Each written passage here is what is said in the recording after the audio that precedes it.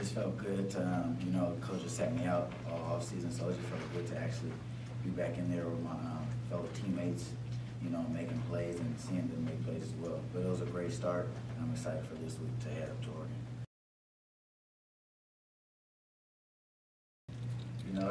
It's definitely something talked about, but I try to stress to them that I'm looking forward to winning games, and for winning games and all that, to take care of itself.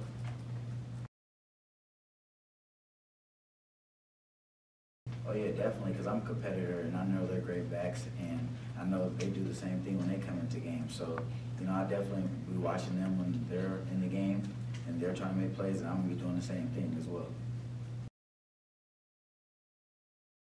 He's been working hard ever since he got here. I was happy for him. He made some great runs and everything like that.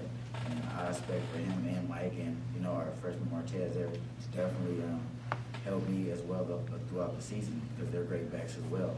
But it was great to see Milton Mudd get his first touchdown, and I'm planning him to get some more.